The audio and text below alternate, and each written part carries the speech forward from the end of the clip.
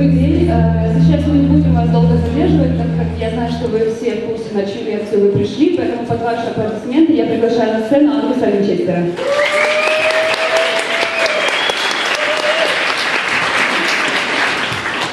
I really hoped I was going to get away with a half-full room like Angus had, but still. Folks, welcome. My name is Angus Winchester, and I would start off by thanking you all for coming. But instead, as always, I'm going to start off by apologising. Firstly, I am jet-lagged, so if I go off tangents, if I forget what I'm supposed to be saying and talking about, please cut me some slack. Secondly, to the translators at the back of the room, I am so sorry, because I do speak very, very quickly, because I'm very passionate about what I do, and I've got theoretically a lot to cover today. Hopefully they'll be able to see the presentation, because there are some words up there that have quite specific meanings, but still. And thirdly, I'm probably going to burp, fart, and swear, for sure. So if swearing does offend you, I would fuck off right now, because it's going to be a bad time for you. So, I am thrilled to be here on the Root stage, talking about leadership. Why am I thrilled? Well, for a bunch of reasons. Firstly, of course, I think leadership, management, but leadership in particular, are very much the foundation of any organisation.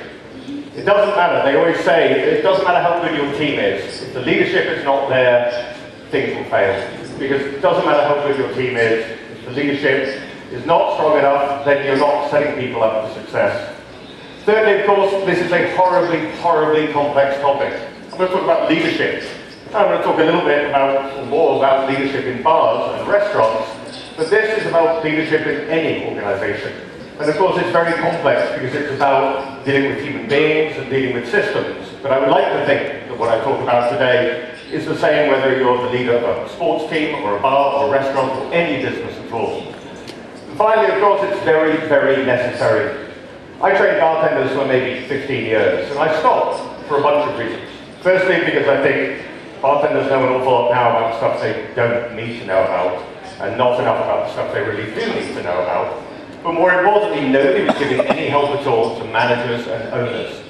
And I think this is a group that needs help, it needs support, it needs training, it needs education, it needs inspiration. And so I find that this industry is filled with managers. It's always difficult asking you questions because of course there's a delay with the translators, but how many managers are there in this room at the moment? You know, managers in the room? Fantastic. How many people here think they're leaders, either in their bar, their restaurant, or their industry?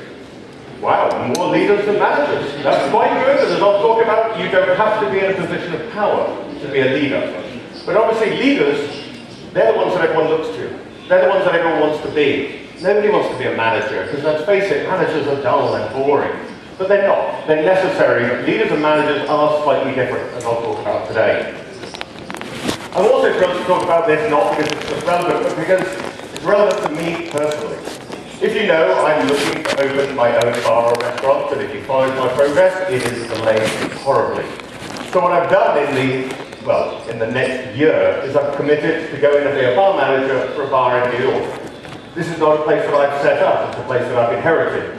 But it gives me a chance to sense check all of the things that I've been coaching other owners and managers about, all the things I've been learning, to see how relevant it is, to see how actually important it is to do, finally how it is actually practically to put into place. So I've come in as a manager, but I've very much realised that there is a gap of leadership within this organisation. And so I needed to start looking at how I behave as a leader. Because this is a group of people that weirdly had never heard of me in any way, shape or form. I couldn't go in and say, do you know who I am, or I'm the 7th most influential person in the bar industry. I was the next bar manager that they had had. A 3rd and 4th in a long line of managers that have gone through quite quickly. So it's been useful to run this session because it's allowed me to sense check the things I've been doing from a practical point of view to make sure that what I'm going to talk about actually works. So, let's get started on this one. So I honestly believe that there are really 3 types of people in this world. There are people who make things happen. There are other people, the majority of people, who watch things happening, and there's some people who just say, what the fuck just happened? And I'm sure if you think about your managers, they all fall into those 3 groups. But it's that first group, the group of leaders, the people who make things happen, that I want to sort of focus on and talk about. Is it something that you have to be born with, these innate skills? Or is it something you can actually start to work at, to refine, to get better at, to practice? because everything gets better with practice, and there are naturally born leaders. But even they should be coached. Even they should constantly check what they're doing to make sure it's relevant. A whole bunch of different words and titles and things like that that are relevant and important for managers and leaders. But terminology is important, and I think we need to remember the words that we're using and not necessarily get them mixed up. First off, of course, teachers. Teachers are people who actually teach people. They're normally employed to be teachers, and within our industry, they're trainers. You don't have to be a great bartender to be a great teacher, to be a great trainer. But these are people who very specifically get you from one state to another, to not know how to do something, to be able to do something. And a teacher is massively important, of course. The next word, relatively badly used and misused, is mentor. A mentor is a wise, trusted person who provides advice for you. But a lot of the time, they're not directly involved in your career. I actually find it more important to find mentors who aren't my bosses. Mentors who aren't in the same organisation as me, or at least in my chain of command, because they don't have a vested interest in me. They literally want to provide help, advice, experience, to talk about how and why they do those things, so I can use them without necessarily their success doesn't depend on me, and my success doesn't depend on them. And I think mentor is someone that may not be in your industry, but you just admire them as a person, you think they have certain qualities that you would like to learn from. Then we have heroes. Heroes, of course, are these idealized people that we look out for. Maybe they're incredible sporting achievements, maybe they just seem like wonderful people, and heroes are generally fictional on the whole. I think the thing about heroes is we tend to put them on a pedestal, and if you put anybody on a pedestal, be prepared to catch them, because nobody is perfect. They will fall off, and you need to make sure that you don't invest too much time and effort within them. Then, of course, we have managers. Our industry is filled with managers, bar managers, HR managers, general managers, operations managers. Managers are more about the process. They're about making sure that the systems that exist within your company or within your organisation are followed. They make sure the systems don't break down, and to a certain extent they just direct people. What we're really thinking about today are leaders. And leaders are motivators. Leaders are inspiring people. Leaders in your business are the people who give you a reason to come to work, whereas managers just give you a place to come to work. And it is, if you work with a great leader, and it could have been someone that you had at school, a teacher is often your first great leader because they inspire you. They open up your eyes, they give you a reason to pay attention, as opposed to everybody else who just seems to be going through the motions to earn themselves a paycheck. So, let's talk about managers and leaders. We have lots of managers in our industry, not many leaders. Interestingly, I was talking to Robert Simonson before I came on, and he said, who are you going to give examples as leaders? And it took me a little bit of time. I couldn't think of a list of people. Managers, easy. But good managers, easy. But leaders, people who truly inspire and follow all the categories I talk about, there are very, very few people, I think, within our industry who qualify for all of these things. But managers, as I said, very much focus on the things. They make sure that things that are supposed to be done are done, and they are done right. They plan, they organise, they direct, they control. So these things are all important. And we need help from managers as well to make sure that they understand they can do these things right. Whereas leaders are more about the people. They're more about the health and the culture within an organisation. I'm not saying that managers can't be leaders. I'm not saying that leaders can't be managers. So a lot of the time leaders possess different skills that make this sense of control slightly more different. The other thing, of course, people talk about is bosses. Whereas managers are important, bosses are toxic. People who claim credit, give blame. People who say, do it my way, and don't explain why. People who use I do this, I do that. And interestingly, I think I've followed on from a lot of bosses in the current job I'm taking. Because they're surprised that I'm happy to let other people take control of important parts. Coming up with the cocktails. I haven't changed my cocktail list. Why? I have no idea what people like in this bar, so I'm not going to put my cocktail list in until I find that. Whereas the bartenders and the head bartender have been working there for the last 2 years. They know what people want. So why should I put a cocktail list in without doing that research? Because I'm the boss. No, I'm not. I'm the leader and the manager of this organisation. So the idea that bosses, and I think we all know bad bosses. I was brought up with bad bosses. When I was a young bartender, I was told about the chain of command. and that was a chain that I would be beaten to death with if I didn't do what the manager told me to do. The idea of, if I wanted your opinion, I would have given it to you. It was very much a standard for us, but with new generations now, I'm not going to call them millennials or Generation Y, the idea of explaining and involving, bringing people along is the key to what successful bars and restaurants and businesses look like nowadays. But I would say that you don't have to be in charge to be a leader. The fact that more people put up their hands as leaders than managers shows this to be the case.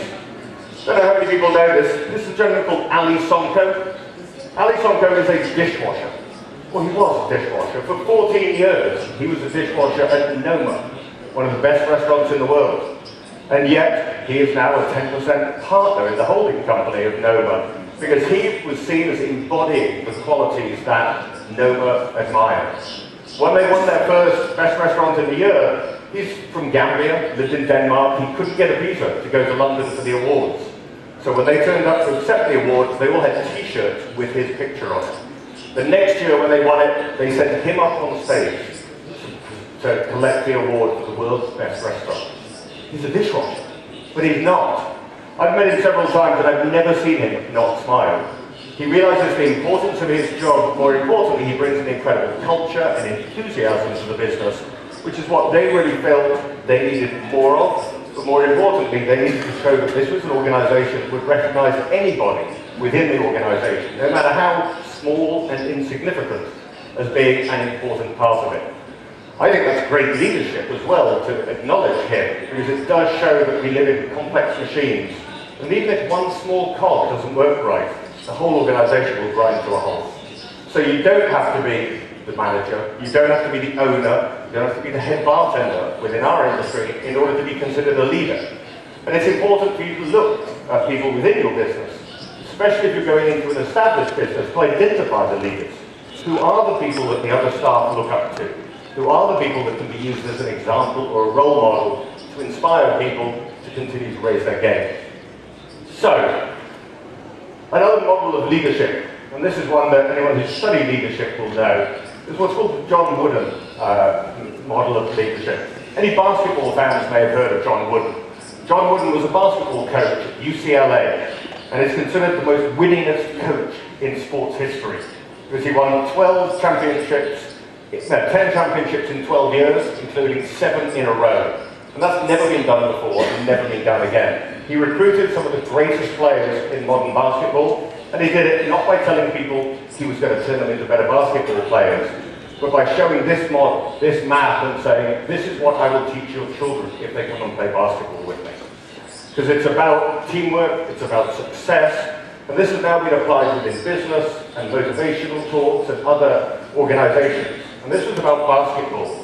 You can download it, study it at great depth, because it talks about the lessons of leadership and the building blocks by which to create a great team, but by association that a great leader needs to have and be aware of in order to build that team.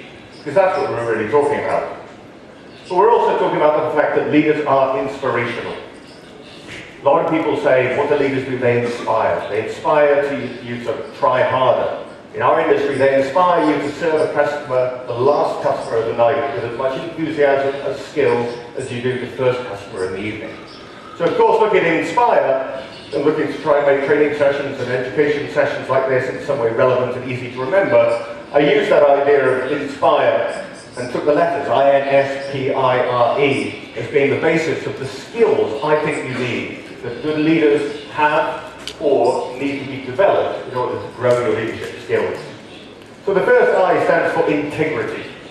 And integrity is a massively important thing. I feel that someone's integrity is your own personal reputation. This is your brand. And integrity, if you don't know what it means, is the quality of being honest. The quality of having strong moral convictions that you won't necessarily change just because it's a bit hard to maintain.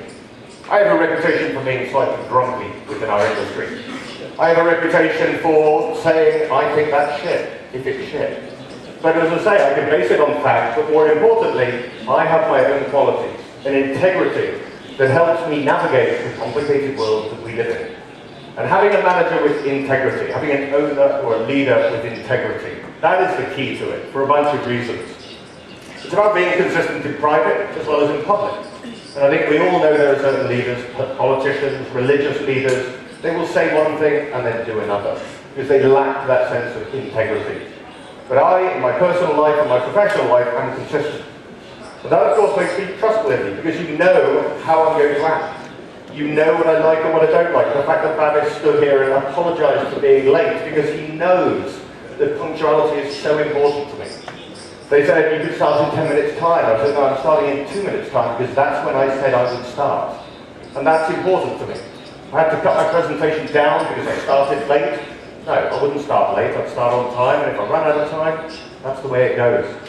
So it's about being trustworthy. And to a certain extent, it is about my core values.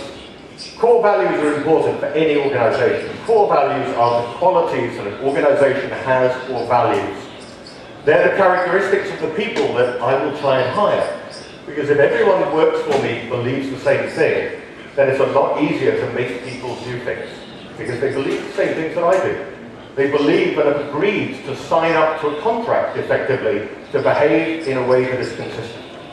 So I've written down my core values, because when I'm hiring people, this is what I use. I ask people, is this you? And more importantly, as we know in job interviews, it's sort of like a first date. I ask you a question, you try and figure out the answer that I'm looking for. When I ask people about core values, I ask them to tell me a story about how this core value appears in their life, why they feel it's important. And my core values are my core values. This is an example of them.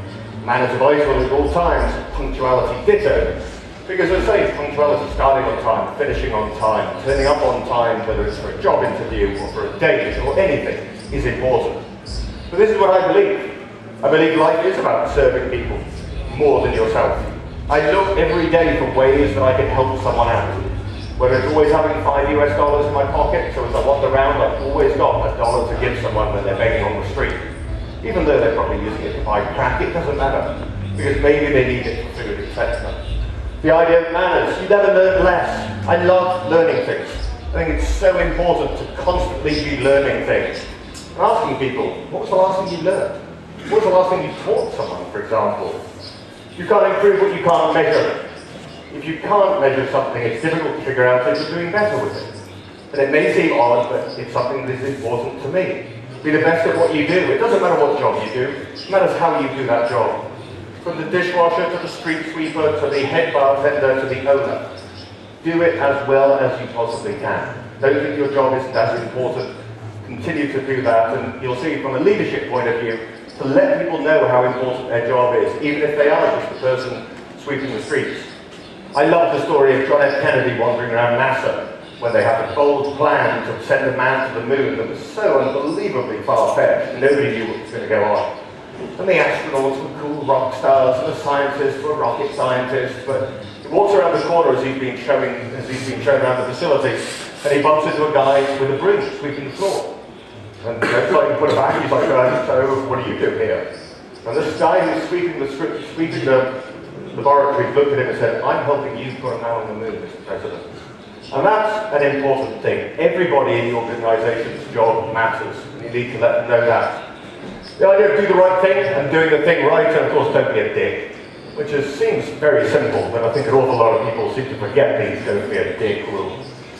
So as I say, this is the idea of my values. If you understand this, then you know what working with me is going to be like. You know what expectations I will have for you. I am consistent. I live to these values, and this is what has made me the person that I am today, and by association, the professional that I am today. The next thing good leaders do, of course, is they nurture people. They look after the people around them. Getting to know who works for you. That was the first thing I did when I came to work. I'm like, who are you? How long have you worked here? What do you like doing? To get to know them as people, because they are people. They're not bartenders, they're Enrique. They're not hosts, they're Vanessa. So look at the people who work with you, the people around you, and getting to know them is important, because of course if you want to motivate someone, you need to know what motivates them. Caring about them as people. I asked what they're doing this weekend, and I remember. And I asked them about their family. I asked them about what they like. I had a situation the other day where somebody came in, one of my cocktail servers, she sent me an email saying, hey, I'm suffering slightly from like anxiety attacks and panic attacks at the moment, so if I'm a bit freaked out when I get to work, cut me some slack. And she turned up and tears in her eyes, looking all intense. I said, look, let's go and sit down. And we sat down and I talked about her dog, because I know she likes dogs. I got her talking about something she likes, and talked about nonsense for 15 minutes, just to calm her down. Yes, on one hand, I wanted her to work that shift. So I wanted her to be in proper form to be able to do so, but more importantly, I cared about her as a person. Panic attacks, anxiety attacks, depression, all of these things are real problems. And I care about someone, I care about the people who work for me for that point of view, not just that she was a great cocktail server and I didn't want to have to cover the shift, etc. Understanding people's goals. I ask people, I'm sure you don't want to come and work with me for the next 45 years and then retire. What do you want to do? What do you want to do in your life? Like personally, professionally, what's your goal for this year? Because a goal is just a dream with a deadline. And if you help people by understanding what motivates them, what they like doing, what they would prefer to be doing, or more importantly, what they want to do in 5 years' time, it's a lot easier to win them over as people. And so they start to trust you because you've shown that you care for them. Helping them to set their goals. Yes, they might want to be the winner of world class. And you may say within the next year that could be a little bit challenging, but let's work, let's break it down into small little components first. Let's help you get those goals, let's help you set those goals. But their goal is not to just to be a better bartender, a better server, or to make you money. These are human beings. And you want to lead people, you better understand the people that you're trying to lead. Also, don't just focus on work. I'm sure all of you have attended training sessions as part of your bar or restaurant about bourbon, about cocktail, about scotch, things like that. But we started off with training sessions on personal finance, in terms of how to save money, how to budget. We run sessions on how to look after your body, to make sure that you eat properly, to make sure that you hydrate properly, to make sure that you're not getting too drunk too often. We run sessions on how to buy houses. We run sessions on parenting. Because apparently, babies don't come with training manuals. Whereas to get experienced parents to come in and talk to staff who've just had children, that helps by caring about people as people, not just having an opportunity to teach them more about whiskey or gin or vodka or throwing of cocktails or vegan cocktails or whatever it may be. That may be important, but if you show care for the people who work for you as human beings, they will react in a way that is significantly different. And also, you need to be vulnerable. You need to talk about your history. You need to talk about the mistakes that you've made.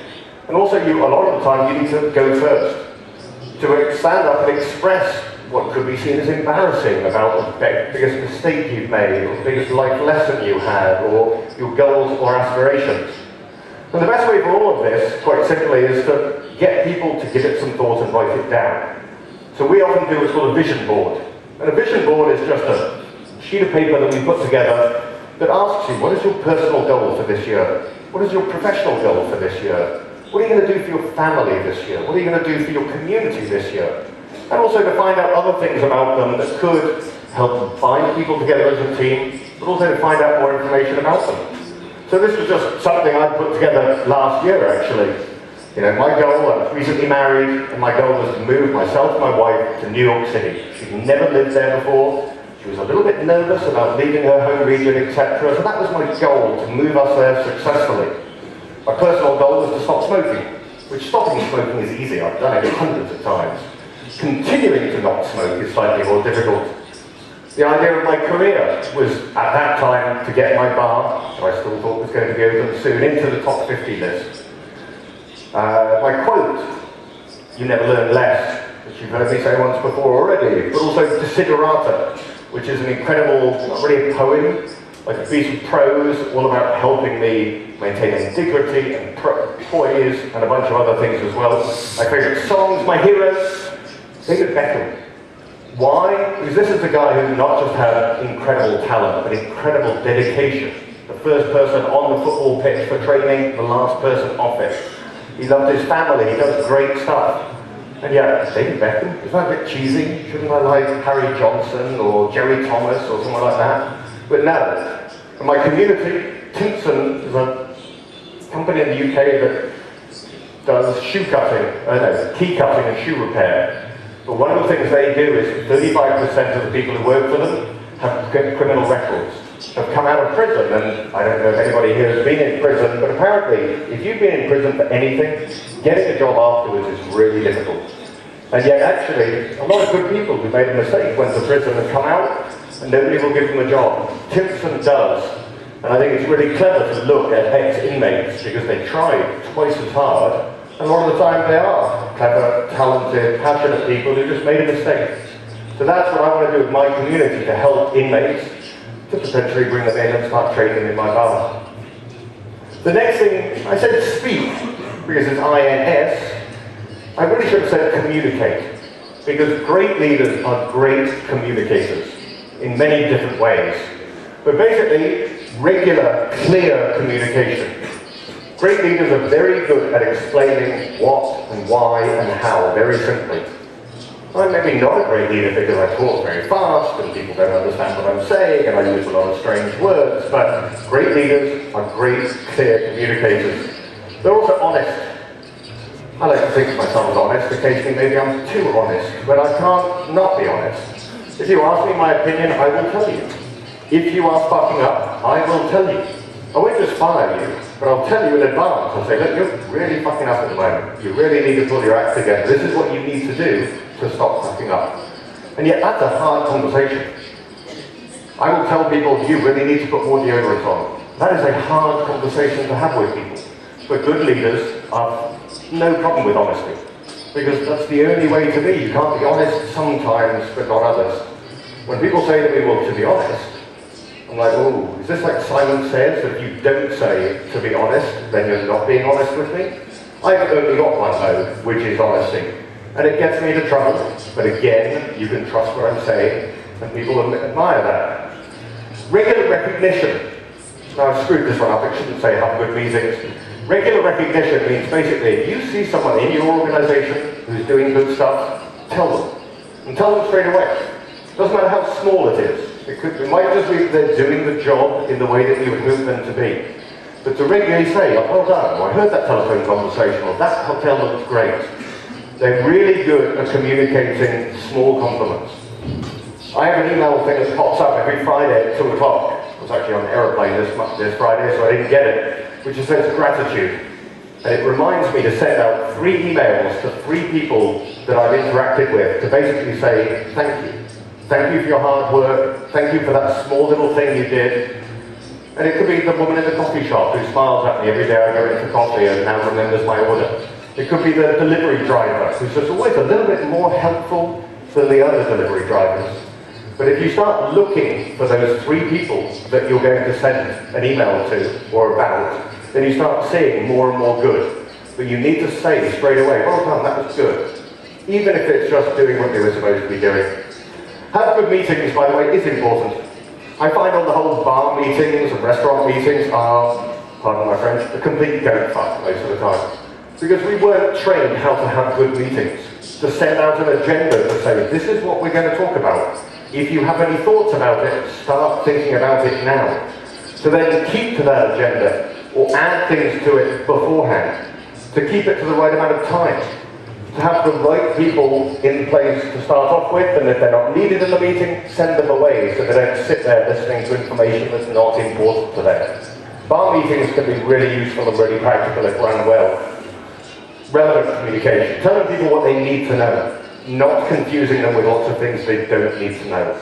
Back of house, front of house, kitchen versus hosts. Make it relevant, make it important, but as I say, also make it timely. Any Simon Sinek fans in the room? And Simon Sinek is becoming increasingly cool. Yeah. Start with why. First thing I did when I came along into this job is to sit with all the hosts, and all the bartenders, and all the servers, and the server assistants, and the food runners, and everybody, and explain why they were doing this job. Why the host should smile when people walk through the door and say goodbye when they leave. Why they should do this. Why they should do that. Not what they needed to do. So I started off with, you are not bringing people a cocktail. You are providing them with an experience. You're going to be part of, hopefully, the greatest night of their life. And if you start with that idea, people behave and react in a different way. Explain things. One of my great friends, and probably the only person I truly put up and say, this is one of the great leaders of our industry. There's a guy from Houston, Texas, called Bobby Hugel. I'm a real fanboy of Bobby Hugel because I think he's brilliant at what he does. And he said, I do this little thing with bartenders and staff occasionally, all about communication, that I say to bartenders, tonight, I don't want you to use the word no. Somebody asks if you've got Bud Light, you don't say no, you say, I'm really sorry sir, we don't actually cover any commercial beers, but we do have this one that's similar. And just getting people to think about taking the word no out of their vocabulary, to think about the way they speak is a nice little thing.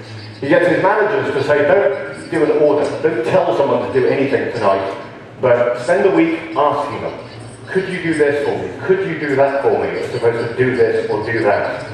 And for an owner, he said he spends the entire month, he doesn't make a single decision without explaining why he's made that decision to the people that it impacts. And I think explaining to people why this is important, explaining to your staff how bars make and lose money, explaining how much money everybody makes. It's part of honesty. Why are you embarrassed to tell people about this? But today, having that sense of explaining is important, and also listening. Great leaders listen to people. They don't just hear them, they listen to them. They sit down, they have regular meetings so they get feedback about how they're doing, about their worries, about what they see in the organisation, or the team, or whatever it may be. So this isn't just speak, this is really communicate. Be a great communicator. Great, clearly putting across the right information at the right time, and at the same time listening to people on a regular basis. Next one, and this is difficult for some people, is poise. Poise to a certain extent is calmness. Great leaders don't get flustered. Great leaders don't panic. Great leaders don't get angry in the middle of situations, because when there's a problem, what you really want is the person you rely on to be calm. To say, okay, yeah, that sounds terrible.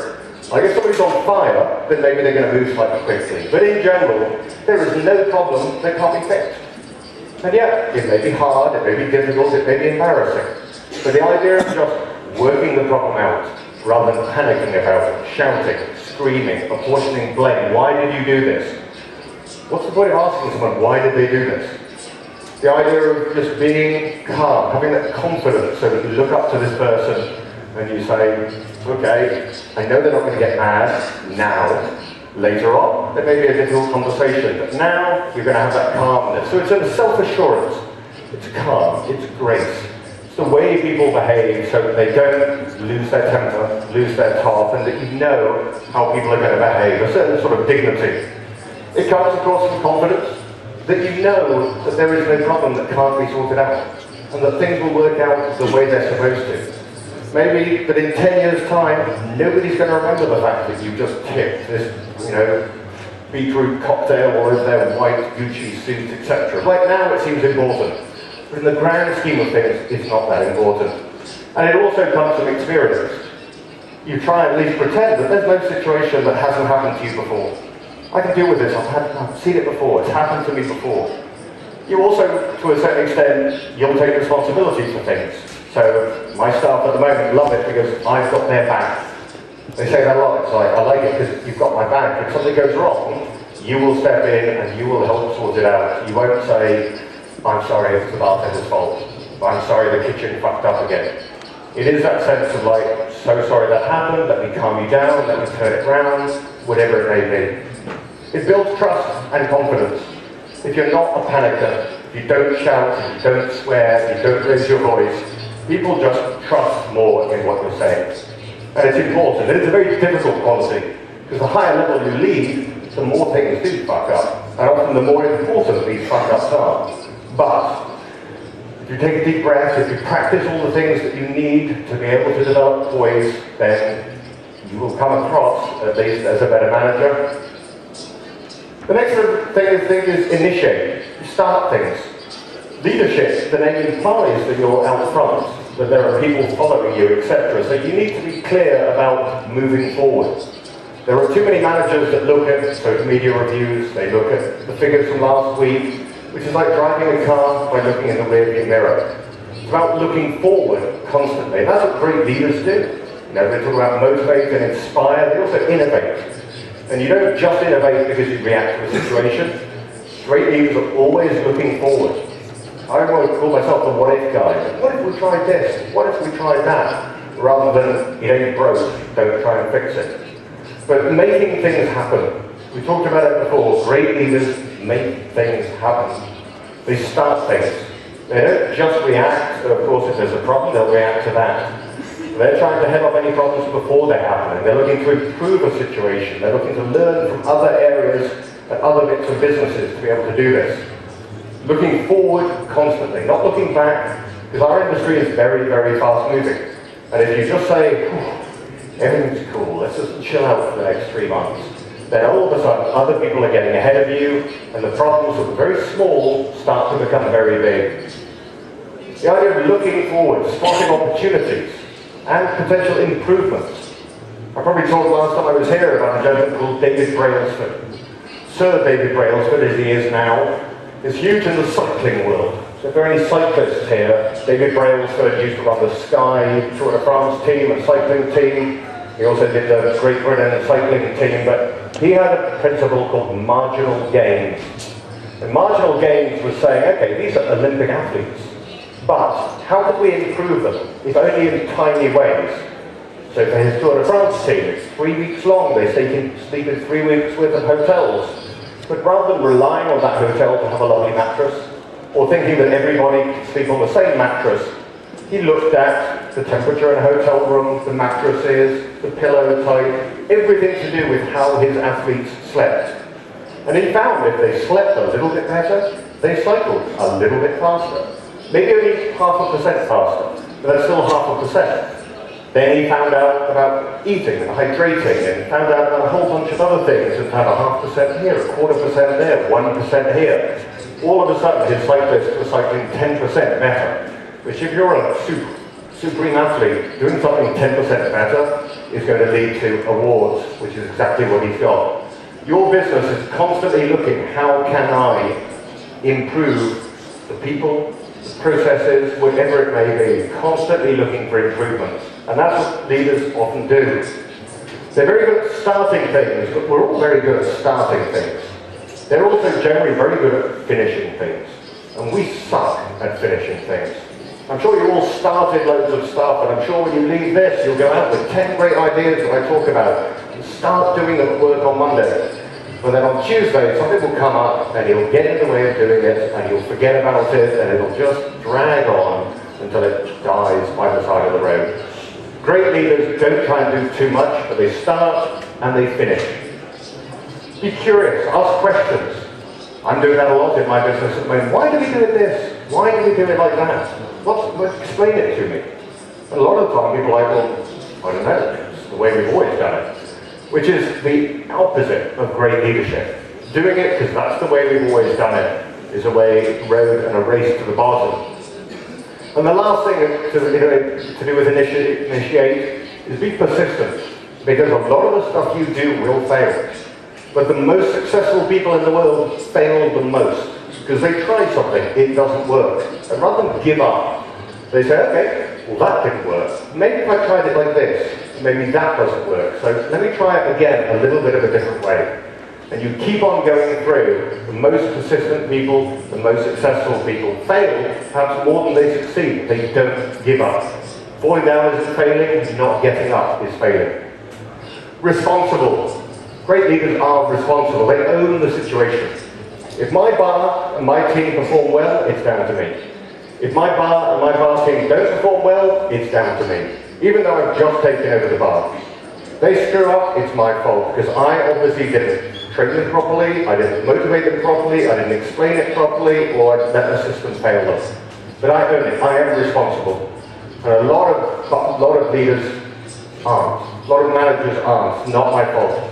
It's the kitchen's fault, it's the last bar manager's fault, etc. I run that bar, it is my responsibility. I'm self-aware, I realise I'm not perfect, but a lot of people don't. If you keep working in bars that keep going bust and keep screwing up, it could be your fault. So being aware of your strengths and your limitations, and being honest to yourself, which is one of the reasons I have mentors, so I can speak to someone who's not my boss, who's not my manager, But someone that I can say, am I wrong here? Am I screwing up here? Is this, how can I change this, etc. Set clear expectations. If you want people to do things, you have to tell them exactly what you need them to do. You need to say why it's important. You need to set them proper levels of expectation, but make it clear. Set clear targets and also measure things constantly. I love measurement because if I've got a needle, think of a dashboard in a car, it tells me everything I need to know. If this needle goes too low, I run out of petrol and then the car stops. If it goes too far that way, I'm driving too fast and now all of a sudden I'm going to get arrested by the police. I set a clear set of dashboards for all the things that really matter in my business. And I know if something I try makes the needle go in the right way, I want to do more of that. If it goes in the wrong way, I need to stop doing that and don't do that sort of thing again. But it's about that sense of responsibility, which you can't do unless you have that sense of measurement. The last thing is energy management. So this is really about, should we say, the real motivation aspect. And motivation, somebody once said, motivation wears off. And yeah, of course it does. So does showering. That's why you do it every day.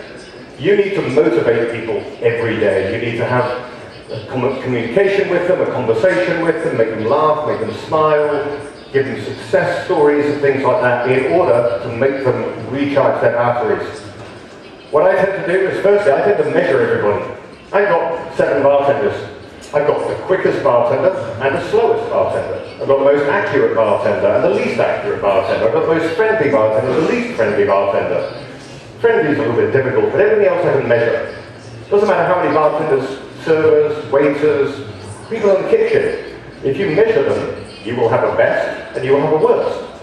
But as long as you can make it easy to see what people need to do to move from best to worst, as long as you explain that you may be the 10th best bartender here, but you are better than the 1st best bartender in another bar, but here's what you need to do to improve, is important. A lot of people, when they do look at bartenders, do look at servers, they focus on the worst ones. Then we need to bring you up. But you need to focus on them to bring them up. You need to look at the top people as well. Because top performers like to challenge themselves. They like to be learning new things. They like to be constantly challenged and coached.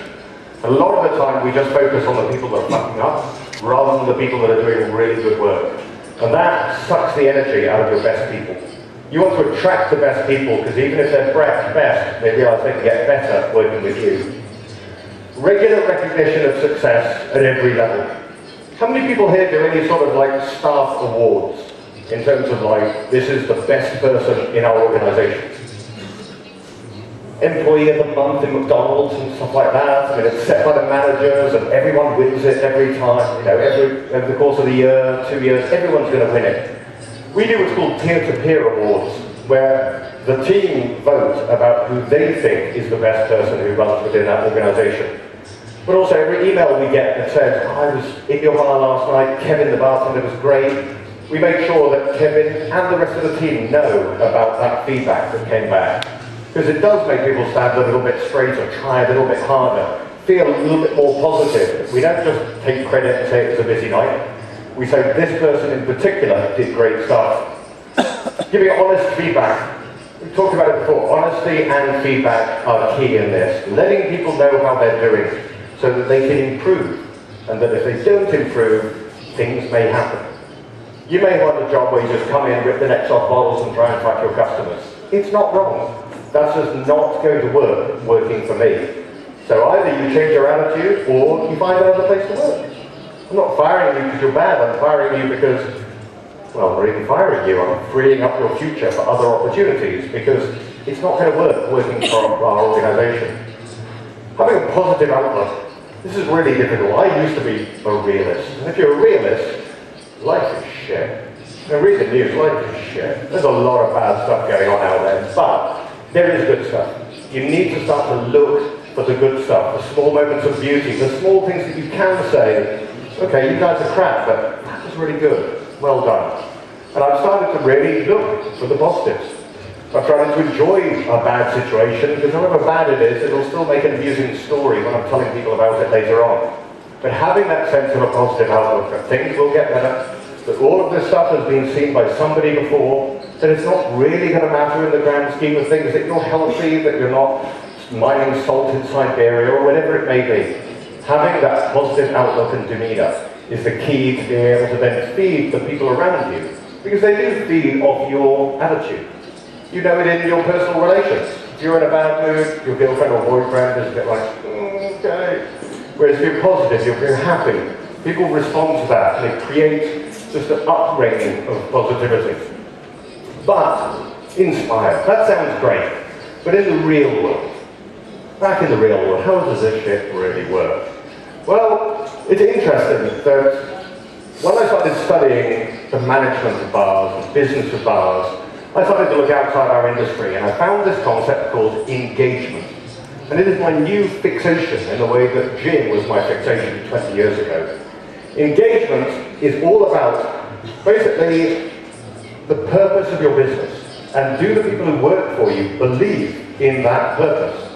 Are you giving them just a place to work, or are you giving them a place where they can come to work and it feeds the stuff that they like doing? Anybody here know any nurses? I've got some friends who are nurses, and I used to ask them, how's your day at work? And they would tell me the most horrific stories about a little old lady brought in, and she'd got no living relatives, and she'd fallen over and she'd been on the floor for 2 days, and she'd lay there in the hospital bed and then she died. And I'm like, God, me. I thought the customer who said his Bloody Mary wasn't spicy enough was bad news. But what I realised is that they were happy that they had been there to give some care to this woman at the end. That she may have no relatives, but she died holding the hand of someone who cared for her. People don't become nurses because they like access to free drugs or because there's no other job to do. People become nurses because it makes them feel good that they're helping in this world. And that's what engagement is. Engagement's not holding the hands of dead old ladies. Engagement is providing a space where you say, this is why this space exists, and then attracting people who that resonates with them. And it turns out that if you have good leadership, you're good at communicating that, so it leads to higher engagement. And engagement leads to higher profits, lower absenteeism, better productivity, better reviews on social media and things like that. And it turns out that you can measure engagement. So of course I looked at this idea of measuring engagement as potentially a way of measuring your leadership skills. Because the Q12 survey is the most popular way of measuring engagement. I talked about this a couple of years ago. These are 12 questions that you ask your staff anonymously. You give them a form. If you've got a big bar or restaurant, you may have restaurant and kitchen and bar and host and doorman, so that you can see how engaged the different groups are. If not, you leave that off entirely, you just give it to your 15 staff and say, fill this in anonymously. I don't want you to write down why you're answering yes or no, just tick a box, yes or no. These are theoretically the 12 questions that will measure engagement. The survey has been used by Gallup, the massive polling organisation, for close on 70 years now. They now do it around the world, and you can measure the levels of engagement in different countries. So, Vietnam, everyone there loves their job. Maybe because they didn't really have jobs before, or now they're earning a lot more money, but they really love their job. They feel a sense of purpose for their job. So when I got this, it was a useful thing, and I would not now consult for any bar or restaurant that wasn't prepared to run a Q12 survey. Because this is a sense of, do people not like working here? Because they probably like working in shit bars where they can steal your vodka and do lines of cocaine behind the bar. They love that. Doesn't mean they're engaged with it. They may be satisfied working there because it's an easy job, they get well paid for. But engagement is about, do they feel a connection with what you're trying to do? And more importantly, do you feel 4 basic human emotions?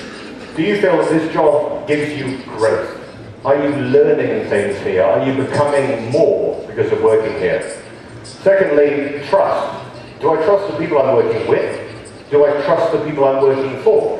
Of course, if you can answer yes to both of those questions, then you're going to work harder. You're going to be more lively in coming to work. Thirdly, recognition. Will I be recognised if I work hard? Will my success, will our success be credited to the right people, or will the bosses just take the credit for it? And finally, communication. Can I express an opinion? Will it be listened to? Do I know why things are going on? If your manager comes in and shouts at you because the numbers are bad, but never explains what these numbers are, then you feel that's a little bit unfair. Whereas to practice open book management, to explain how bars make and lose money, to explain how much the manager is paid, and the owner, and rent, and rates, and all of these fees, so they can understand this is important. So, 12 simple questions, but when you run this for the first time, and I've talked about it before, I don't know whether anybody's run it, people tend to be, owners in particular, they're like, oh yeah, my staff love working here, they can answer yes to all 12 questions. And then when they get the results back and they didn't get consistent yes to all 12 questions, they're like, who the fuck am I going to fire? Like, who's working? I can't believe these traitors. I can't believe they did this. But when you start saying, okay, well, what are you doing to make people say yes to this? You know, for example, the mission or purpose of my company makes me feel my job is important. Do you have your mission or purpose written down? Did you explain it to people? Or do you just, you know, do all the missions to make loads of money? Well, that's not going to make people feel very important. You know, if it's something that's inspiring, if it's passionate, if it's short, if somebody can explain why the owner set up the bar or restaurant to do this, then they're far more likely to work towards that as a guide. The one I always love is, in the last 7 days, I've received praise or recognition for doing good work. I don't know about you, but when I was a manager, I was the hawk of doom. I would basically fly around the room looking for you fucking up and then pounce on you and say, don't do it like that, I can't believe you did it, I can't believe you didn't upsell that product, etc. What I didn't realise is I was very bad at saying, well done, you did that brilliantly. I heard the way you answered that telephone call, that's awesome. I don't know what you said to that lady over there on table 6, but she's smiling and laughing, and that's a universal sign that people are happy. So, when I realised that I was very good at pointing out people's problems, but very bad about recognising when they did well, a friend of mine, a manager, said, I have the same problem. All I did was very simple. I got 10 coins, and I put them in my right-hand pocket. And over the course of the shift, my job on that shift was to find 10 things that I could say, that was done well, or well done, or thanks a lot for that, helping out. And every time I saw something good and said something, I'd take a coin from one pocket, put it into the other. And it got me really good at finding things to compliment. And the more I complimented people, the more people did good things. It was incredible. They felt that they were being recognised, even if it was just doing their job the way they were supposed to do their job. Like, that is something that, in this industry, we need to be better at saying, well done. You made that drink right, you garnished it right, you didn't spill liquid on the outside of the glass, you presented it in the right way. Well done. We're not very good at doing that. So the idea is, for these 12 questions, they're all based around growth, recognition, trust, and communication. My work, my opinion seem to count. Okay, well, what are you doing to make people to say yes to that question? Like, have you got a system where people can express an opinion? In your bar meetings, is it you standing there, talk, right now get to work? You need to give people the opportunity to express an opinion.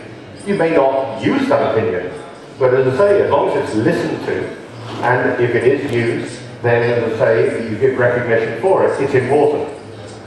So if you look at these 12 questions, I tend to think, okay, this is what leadership looks like. What are you doing to make all of your staff say yes to all of these questions? Because it's not just about management. There's someone at work who encourages my development. My supervisor or someone at work seems to care about me as a person. Now that may not be you, but you as a leader need to explain to the managers that you need to care about the people who work for you. You need to inspire them, to motivate them, to not look at all of their employees a bunch of shift-dodging, cash-stealing, whatever people, but as real human people with real human problems. And the idea of you motivate them to care about people, they care about the people underneath them, so that people answer yes to this question. I love it as a survey, as a tool. You know, it is my biggest test of how I behave as a manager or as a leader. Am I setting it up so that when people will ask these questions anonymously, with no fear of being fired, etc., and then when the results come back, I can look at what people, 50% of people said yes, 50% of people said no. Okay, now I know what I need to focus on. Now I know what I need to work on moving forward. This is one of the most important tools for the culture in a business. And culture is a fashionable word within our industry, in all industries at the moment. Culture is basically how do your staff behave when you're not watching them. And a great leader is someone who sets people up so that, as I say, when you're not watching them, when you're not there, it goes along. A lot of people have said about my current job, it's like, are you going to be bartending? I'm like, nope. And they're like, you know, have you changed the cocktail list yet? I'm like, nope. And I say to people, I'm the coach. I don't step on the field of play. All of my work is done off the scenes. I don't go up and serve tables. I don't make cocktails. I don't greet guests at the door. I'm setting the teams that do that up for success. I'm leading them, and I might demonstrate how it could be done, but they need to learn how to do it themselves with my support. The managers who manage them need to know how and why it's important to do so. So I talked before, how to cross-country staff put answer yes to it. Those 4 ideas that people are engaged in a job if you set them up with growth. So are you teaching them new things? And those new things may be how to drink water, which may seem really odd, but has anyone ever taught you about how to drink water? Like a pint of water, stupid idea. Body can't process it quickly enough, whereas the same pint of water in 3 small glasses, done over a slightly different length of time, that will actually lead to hydration properly. The first thing John Wooden used to do with his basketball people, and remember this is college basketball in America, so you know, these are great basketball players who have to go to college in order to get to the NBA. The first thing he would do with them is how to put their socks on. And they'd be like, what the fuck, coach? I've been putting socks on since I was like 5 years old. He's like, yeah, but has anyone taught you how to do it? And they're like, no, apparently, roll it on. And it's like, nah, let's go back and look at that again. And guaranteed, all of them afterwards said, you know, I get less blisters on my feet now. That's that marginal gain. It's a little bit better, leads to bigger results, but it sets that aspect of humility, and also that you're caring for people moving forward. Trust. Can you be trustworthy? Do your employees trust you? Do the people that follow you trust you? Are you consistent in your behavior? Are you fair? Are you honest? Do you have integrity? And you can work on integrity. People can change, of course they can. Recognition. Are you providing, when people do good work, are you telling them? Are you saying the success is entirely down to me? Well, unless you're the only person there, of course it isn't. Recognizing people when they do well. Recognition is important. Finally, communication. Do people know why you exist? Do people know why you set up the bar? Do they know why you've made these changes? And do they have an opportunity to make suggestions back, express their opinions, and have a sense of, not necessarily ownership, but a sense of control within their business? So I think leadership is really about those 4 major qualities. We talked about inspire, to break it down a little bit, but that, in my element, are the skills of leadership that can be taught. They said we should have some examples of leaders. And I thought about it, just doing this upstairs. Bobby Hugel, without a shadow of a doubt, is, I think, the greatest leader in our industry right now. This is a man with integrity and opinions. This is a man who looks beyond our industry. You know, he runs an agave bar. He will only stock brands that he's visited, that he's checked out exactly how ethical and sustainable they are. He loves mezcal, but doesn't want mezcal to be big because he can see the social problems that come from monoculture in Mexico. He stocks only ethical rums. This is a person who his ethics are at the heart of everything he does. The success of his bars is not down to him, it's the people he's hired, who've gone on and taught him things, etc. I think if we had more Bobby Hugels in our industry, but more importantly, if you look at him and what he does and how he does, he would never claim to be a leader within our industry. Within his organization, yes he would.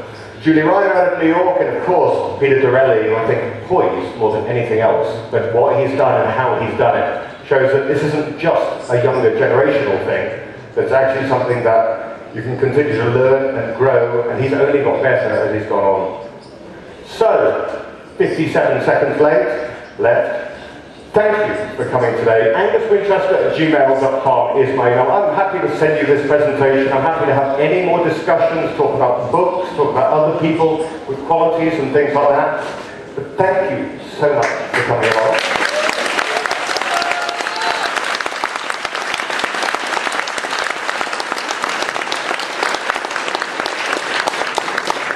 I hope it was interesting. I hope it was useful. I hope you have a great rest of the show, and now we'll fuck off. Salamat po.